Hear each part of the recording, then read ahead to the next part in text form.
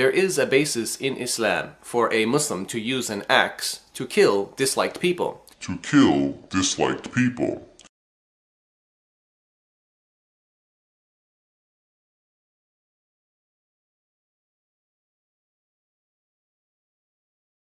And we need to directly deal with and address the problems we have in Islam at their very roots. In the spirit of love, I no longer want to see anyone misled or hurt by false beliefs or wrong choices that could lead to extremism, radicalization, or even terrorism.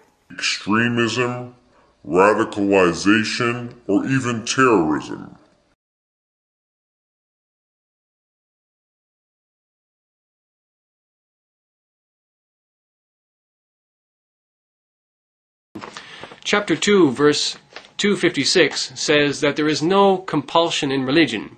So Islam teaches that you cannot force somebody to do anything when it comes to their faith in God. Faith in God is something that only comes by the will of God. And God guides those whom He chooses, those people who are open and who desire the truth. Also, the Quran says in chapter 16, verses 125, and I'm going to quote the Quran here, it says, "Invite all to the way of thy Lord with wisdom and beautiful preaching, and argue with them in the ways that are best and most gracious. For thy Lord knowest best who have strayed from his path, and who have received guidance." So Allah, Almighty God, here is saying in the Quran, chapter 16, verse 125, that you are not to spread Islam by the sword, or through terrorism, or through force, or through any other evil means. So, and myself, of course, as an example, in modern times, and many other thousands and tens of thousands and hundreds of thousands of Western people from Christian backgrounds, particularly in North America and Europe, we are also converting to Islam. Nobody is forcing us to convert. In fact, I've said in my convert video about my conversion story that I was actually told to leave the mosque and go away, basically, and come back only when I was ready and sure about the religion of Islam, should I become a Muslim. Is the religion of Islam a fundamentalist, terrorist, evil religion, and are Muslims fundamentalist, fanatical terrorists? The answer is no. In a research carried out by a professor of statistics and using statistical techniques to analyze the occurrence of extremist acts among the religious groups in Egypt, it was shown that the number of terrorist acts that were initiated by members of the Islamic religion was 64.6% of the total terrorist acts. 20.4% were initiated by Christians, and those of uncertain religious orientation carried out 15%. And you can also see that from figure number 1 there.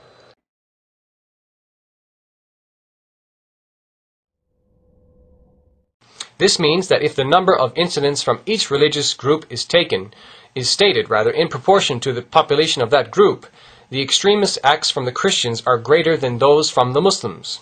This leads us to a very important conclusion. The size of the problem of extremism amongst the Muslims is greatly exaggerated, beyond its true size. I've been getting a lot of hate messages from Christians in particular, criticizing me and rebuking me for teaching Islam on the internet and for leaving my former religion of Christianity. However, and I want to say this from the very beginning, that it's not all Christians who are anti-Islamic and Islamophobic, although it does seem to be a trend amongst the Christians to have that those ideas or those feelings towards Muslims and Islam in general. And I certainly saw this trend also when I was in Egypt studying Arabic. I lived in Cairo, and I noticed the Christians there, the Coptic Egyptian Christians, had that tendency to be Islamophobic against Muslims as well. Of course, they exposed their hatred to me a lot because they didn't know I was Muslim. I look like a typical Westerner. I do not look like a Muslim. And I got into a discussion with this man. I could clearly see he was a Christian. He was wearing a cross on his neck. He had pictures of their Orthodox priests on the wall. And he said to me, basically, I don't know how we got into the discussion, but he said to me, you know, the Muslims here are the real problem. They're the ones causing all the trouble, and basically they're all terrorists, and they're all, you know, just the root of all evil, basically. And he was quite anti-Islamic. And anyway, he asked me, he said, by the way, why are you here in Egypt in the first place? What brought you all the way here from North America? And I said to him, I'm learning Arabic. And he goes, oh, that's interesting. Why are you learning Arabic? And I said, because I'm a Muslim. And at that point, he was shocked, basically. His jaw almost hit the ground, because he was just slandering my faith and speaking bad about my brothers and sisters in Islam. And there you go. His hatred was exposed to me, because he didn't know I was Muslim.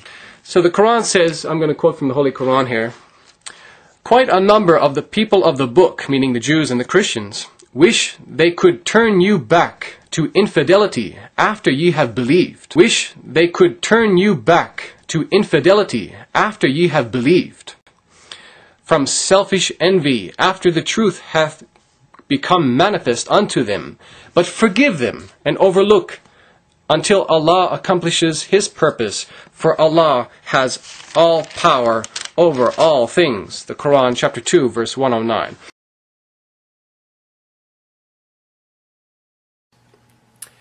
The Center for American Progress investigated how much money is being spent on Islamophobia in America. And they found in their investigation that 7 major charities or foundations have donated to the cause. And the amount of money that they have donated is $42.5 million.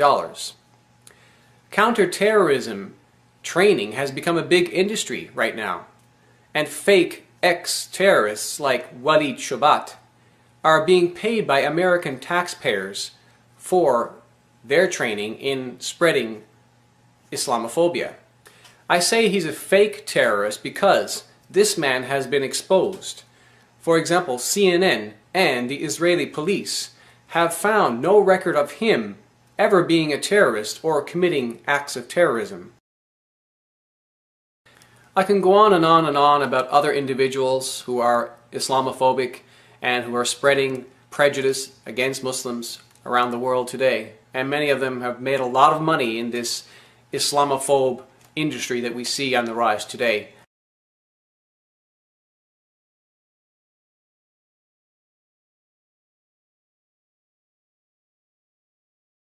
Of course, Ayan Hirsi Ali is one of them. And her excuse for leaving Islam and becoming a hate monger is ridiculous. She said she left Islam because of what bin Laden did or what some group did. Again, it's silly. You don't leave your religion or reject your religion based on what a person or a group does.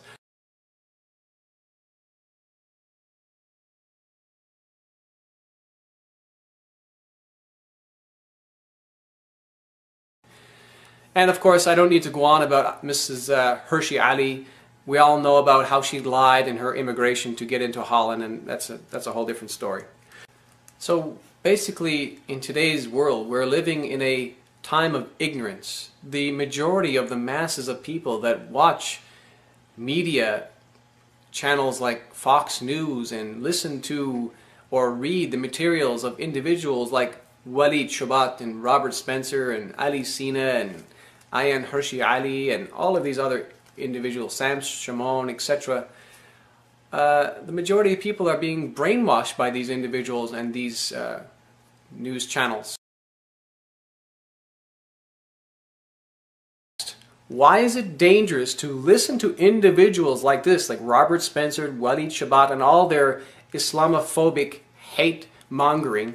Why is it dangerous to listen to these people and to read their materials? Well, the answer brings us back to the Christian terrorist Anders Breivik in Norway. He cited 64 times in his manifesto the writings of Robert Spencer and Walid Shoebat, amongst other Islamic hate-mongering people.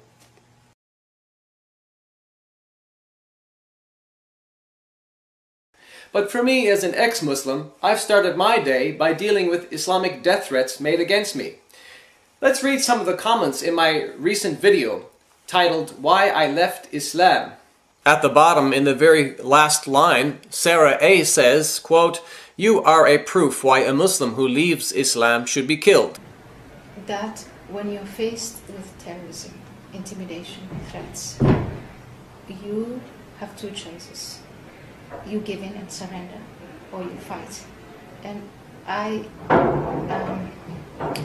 find the stance to fight more persuasive. And you don't know whether you're going to win or not, but at least, defend yourself, fight. I'm glad I'm still alive. Muhammad Talbani reminds us of the teaching of Islam by saying, quote, "So you have 3 days. If you don't get back to Islam after answering your questions, you must be killed as kafir." Muhammad Talbani reminds us of the teaching of Islam. Does the religion of Islam teach Muslims to go out and kill apostates after leaving Islam? The answer is no. Islam teaches that the renunciation of faith is something between God and man, and that the penalty for or punishment for apostasy will be postponed until the Day of Judgment. In fact, Islamic law only has punishments for the benefit of human beings, to protect their lives and their wealth. In the Holy Quran, the Word of God, there is not a single mention of the death penalty for apostates, and apostasy is mentioned at least 20 times in the Quran. There is no evidence to suggest that the Prophet Muhammad, peace be upon him, ever had someone killed for apostasy alone. In Islamic teachings, though, if a Muslim apostates peacefully from Islam, then there is no death penalty for him. 2 examples I can give you during the time of the Prophet Muhammad illustrate this point exactly. Number 1, Ubaydullah ibn Jahsh, who became a Christian in Ethiopia, and number 2, Abdullah ibn Sa'd, who became an idol worshipper. So these examples clearly show that the Prophet Muhammad did not kill apostates. In fact, he was very tolerant towards them. Going back to treason again, treason is not unique to Islam. In fact, many countries like the United States and countries in Europe have killed people for the crime of high treason. So now that we've looked at the hadith literature, let us go back to the Holy Quran, the Word of God. Does the Quran teach us to kill the apostates? And the answer is no. On the contrary, the Quran teaches freedom of faith, according to chapter 2, verse 256. And it also says the same thing in chapter 15, verses 2 to 3, and chapter 18, verse 29. The Quran teaches that a person can apostate time and time again, even without the death penalty. The Quran, chapter 4, verse 137. The Quran teaches that apostates are to be punished not in this life, but in the next life, according to chapter 5, verse 54, and chapter 16, verses 106 to 109. There are other verses which do not mention punishments for apostates and freedom of religion for them instead. Chapter 24, verse 54, chapter 42, verse 6, and many, many other verses that I don't have time to mention right now. He instead waits for them to repent and return to Islam. Allah gives us freedom of choice, freedom of belief, freedom of religion, and He will forgive us if we repent and come back to Islam. But if we do not come back to Islam, then Allah will deal with us on the Day of Judgment.